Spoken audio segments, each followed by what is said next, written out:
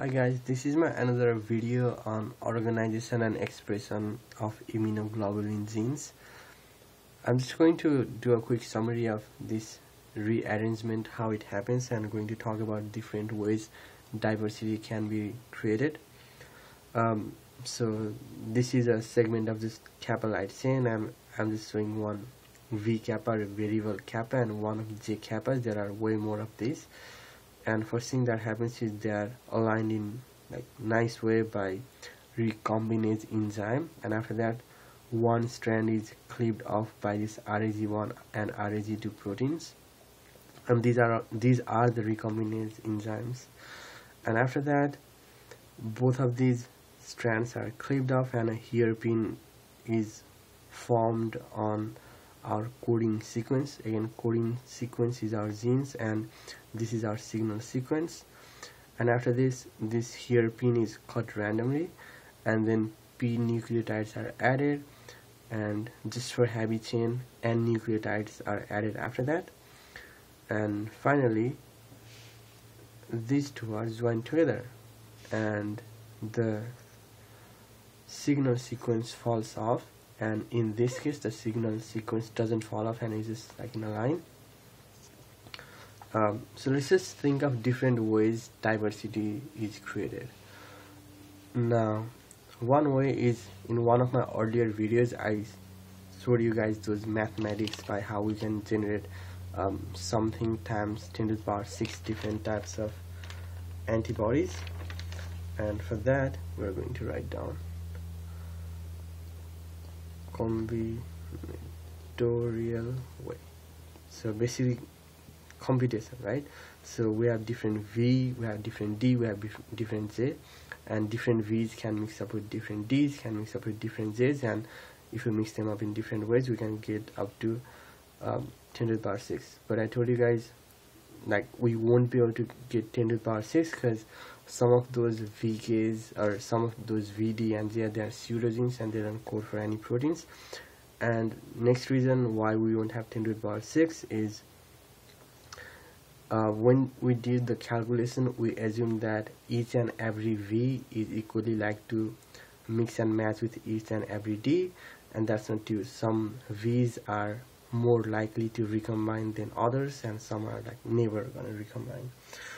And next way is P and N nucleotides and nucleotide addition, and I talked about this in my previous video that addition of P and N nucleotides, it generates diversity too. And third, it's called junctional flexibility, and I'm going to talk about what this means. Flexibility. So we saw that in this step, so in our final step, so these are cleaved off our N and P nucleotides that are added already right here, and this is going to go join over here. So what happens is that when our signal sequence, these two they join perfectly. So if there's like a nucleotide at this end and there's like T nucleotide, this A is just going to join to this T. But what happens is that when this joins to this, it's not a perfect joining. Let's say if there's AT at this end and there's AT again at this end, so instead of making AT like these two nucleotides just might like fall off and it might be like something before and then AT, and that generates variability too. So for example, let's say I have like two strands. I'm just going to write the nucleotide in one strand. So let's say I have here GAC. I'm just making it up, and this is my coding sequence. And then here and my another coding sequence, let's say I have GAT.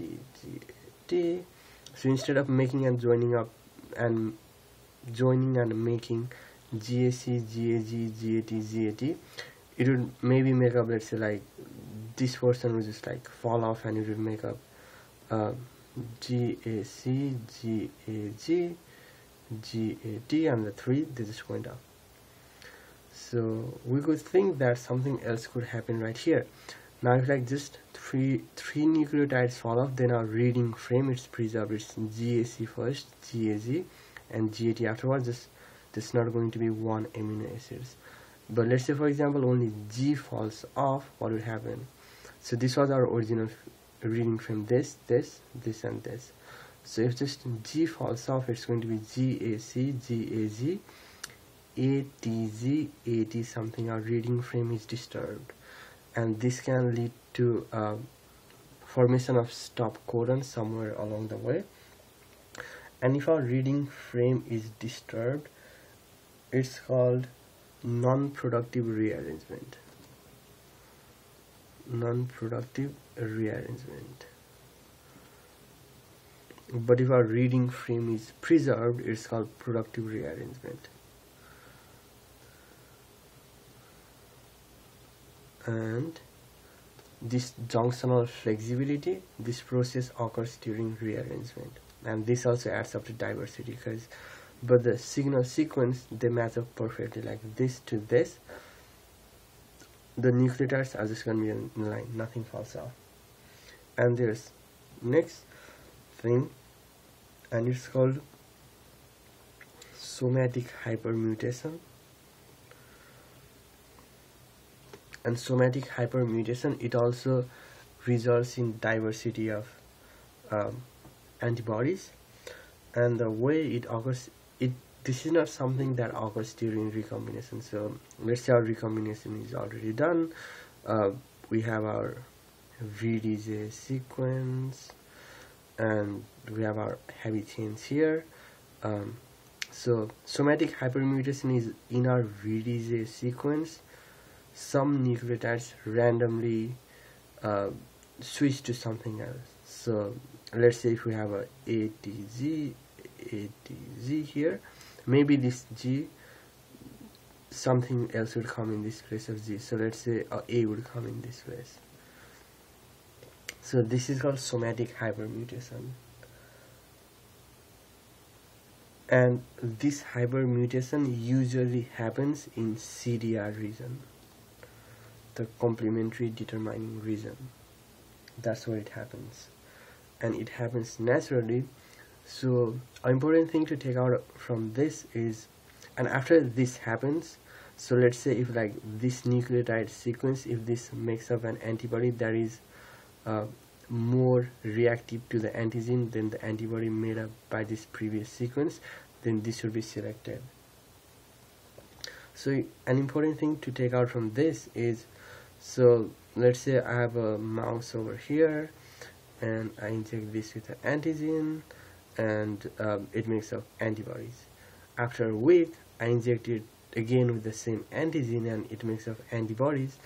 So what would happen is, because of this somatic hypermutation, the antibodies produced on the second time are going to be slightly different from the antibodies produced on the first time, and the antibodies produced on the second time, they are going to be more reactive to the antigen than the antibodies produced on the first time, and that's due to somatic hypermutation.